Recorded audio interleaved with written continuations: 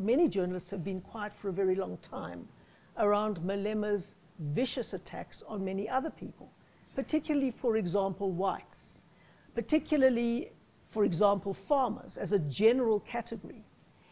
And there's been not only a silence, but often a going along with Malema for the ride. And suddenly, when Malema turned on the journalists pulled back and said, this is totally unacceptable. Okay, so let's go back a little bit to what you say is SANEF's path towards encouraging censorship. If you read those court papers, which you have done very carefully, you'll see that the requested remedy is certainly not to say he mustn't be allowed to speak, that he should be censored. It is asking the courts to intervene in a particular kind of of hatred against journalists and of calling upon followers to attack them. I think that's quite a different thing to say that we're looking for a blanket censorship of him, not at all. I think any study of media coverage of the EFF will show that it has received fair coverage for the duration of its existence. People will argue, as you have in the second part of your question, that he gets too much coverage and that he gets sweetheart coverage. That may well be so, but the figures don't back that up. It shows that ahead of the election, the EFF got about 10% of total coverage, which aligned with the political support that they enjoy. Now, you say that the media ignored his pattern of rhetorical hatred against people until it came for us.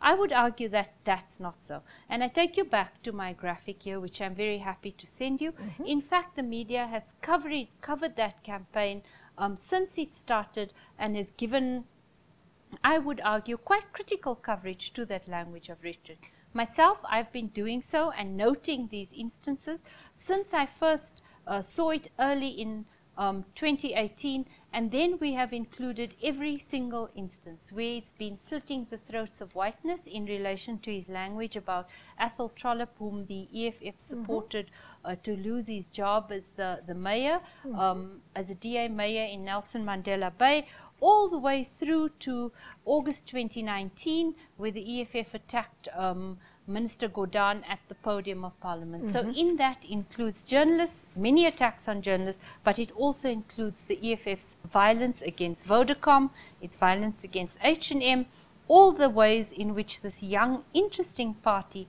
has become South Africa's leading vector of violence. So I don't think in here, in my coverage and in other journalists, do you see us seeking this special treatment for journalists as a body of people. Why do many journalists play along with those evil games of Cambridge Analytica and others when it's targeting someone they want to target and cry foul when it's targeting them? So I'll step back a little and just show you how I think we have a mini Cambridge Analytica taking place in South Africa at the moment.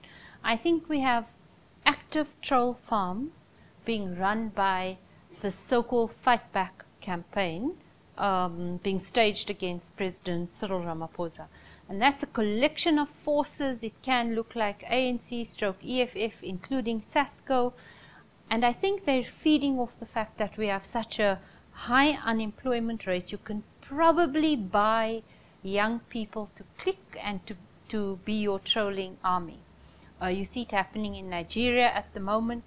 And I think its implications for our democracy and for who gets into power and how tolerant we are of state capture is a story that's not even begun to be written. So it's really something that's where proper investigation and resources are necessary. Otherwise, the implications can be particularly hurtful to us.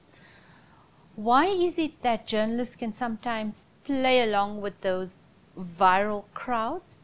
I do think that the era of social media has both been kind to journalism and it has been enormously destructive of it.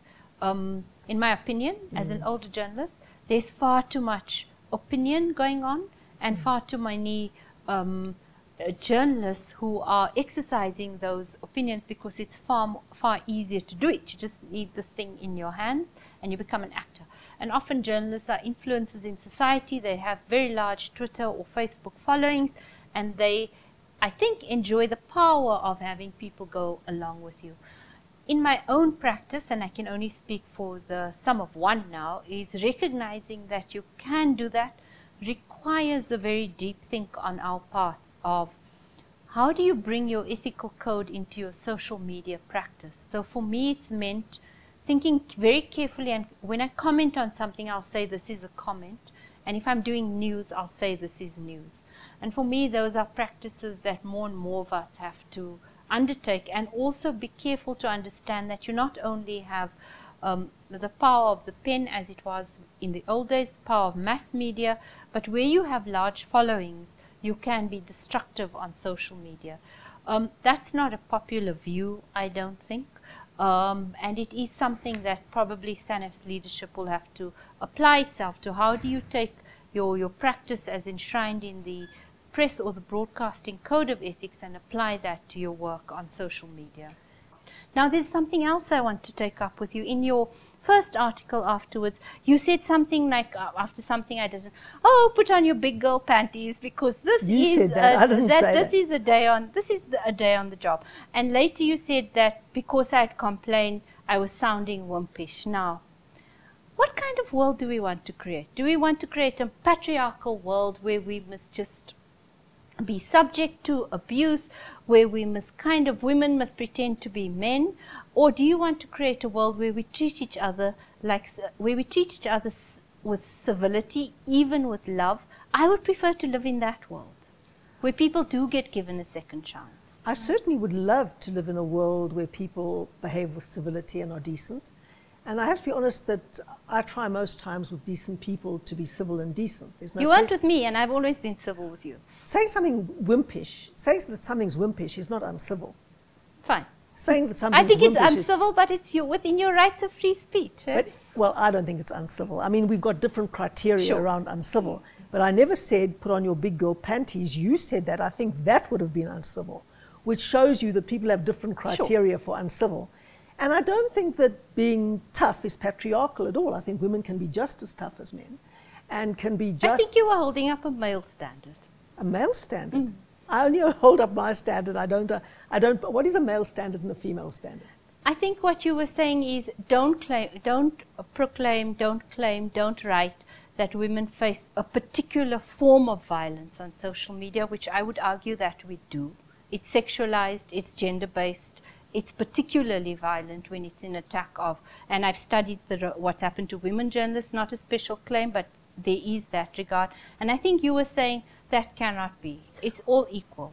When you were the editor of City Press, you ran a picture of Jacob Zuma with his genitalia hanging out. Does it make it better because it is a man than if it's a woman? No, not at all. So then why are we deserving a special treatment as women when we publish pictures of men with their genitalia hanging out? I think that there were different levels of power in that Brett Murray painting. It came at a certain moment in time. I do believe that the sexualized attacks on women journalists, the gendered attacks on women journalists are recognized as being particularly pernicious, and that can drive women journalists out of political journalism and investigative journalism. And this is written around the world, reported everywhere from the Philippines to Vietnam to the US to Europe. It's recognized that this is a different category. I certainly think that sexual harassment is a great threat to women in professions everywhere. And this may well be a very large part of it as well. And I do believe in being civil, and I do believe in being decent, and I think Twitter is a sewer. But I also believe that when people behave viciously, it is appropriate to fight back and to give them what they deserve without classifying what they say as hate speech and prohibiting it if it does not meet the criteria of the Constitution.